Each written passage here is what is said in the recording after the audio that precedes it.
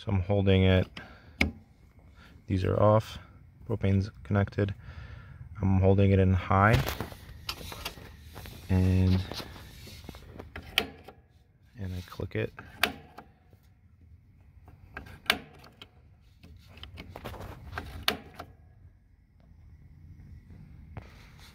So I was like clicking that while it was on high. I was holding it down.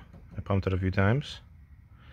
And it's on. I'd have to turn off the light to see if I can turn it off. Okay. Now it's off. I'm switching the knob to off. Alright, so I have the flap open. I don't know if you're gonna see. I'm gonna turn this, actually turn this to high like I said. And then I'm gonna pump it a few times, hold it down, and flick it on. Boom. Turns on right away. I let go of the button. It didn't stay on. Okay, so I'm gonna do the same thing, pump it. And I see that it's on. And I guess I gotta hold it longer. So pump it.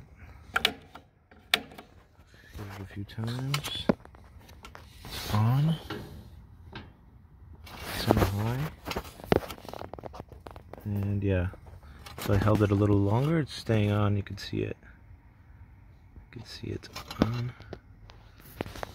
So to recap, from the off position to high, pump it a few times and hold it down. Strike it a few times. Check the flame is on. While still holding it down, you might have to hold it down a little bit longer so it warms up or whatever. And then let it go, and it works.